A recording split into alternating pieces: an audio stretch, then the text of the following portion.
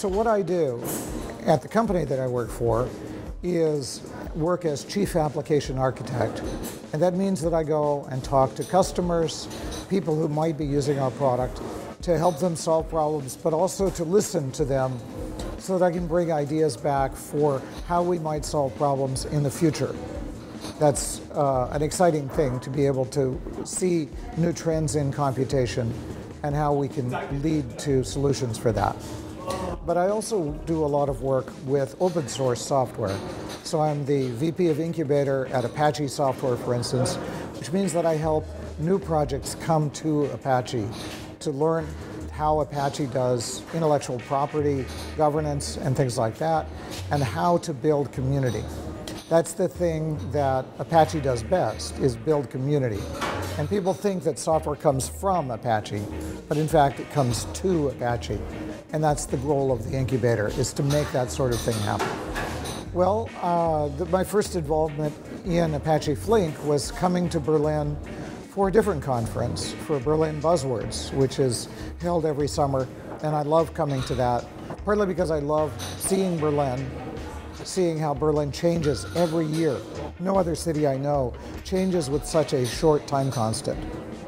And through Buzzwords, through Isabel Drost and others, I met students, postdocs at TUB, Technische Universität here in Berlin, and we're working on a system called Stratosphere.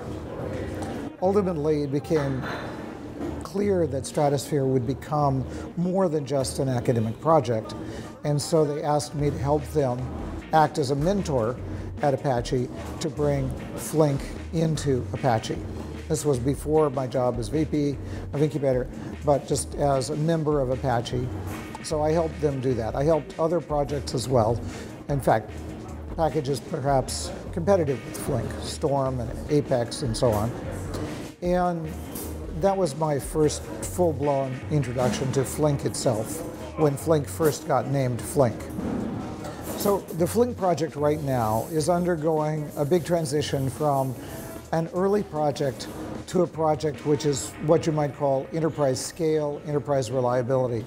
There are many features being added which allow Flink to serve in non-traditional ways, in ways that are different than a normal streaming computation layer, and impressively more on a much wider remit within an enterprise.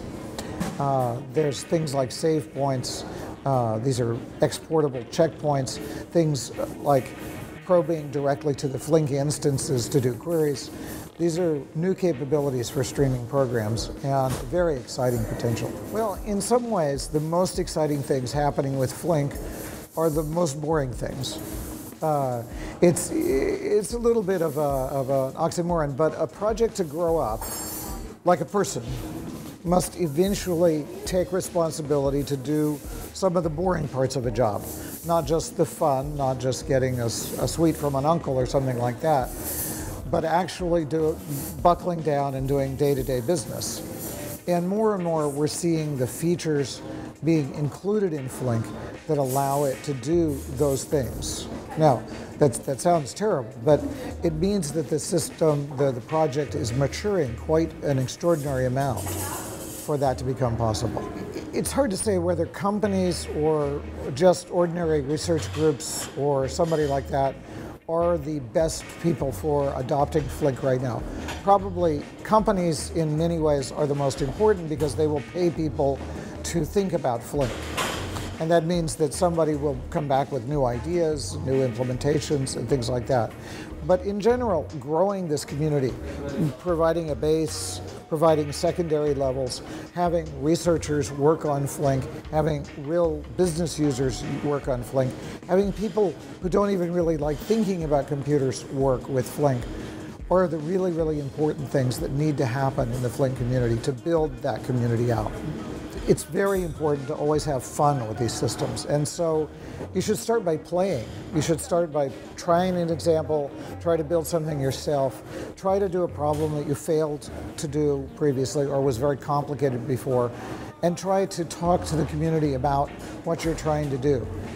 That will have two effects. One, educate yourself, but more importantly, even when you make mistakes in public, This will be educational for other people who are hiding on the mailing list, who are too shy to say anything. And if you come up and you make a stupid mistake, it's one of the best things you can do for Flink. Because other people will go, well, if he or she says that in public, I could say something. And so that builds community. It builds a sense of we're all in this together.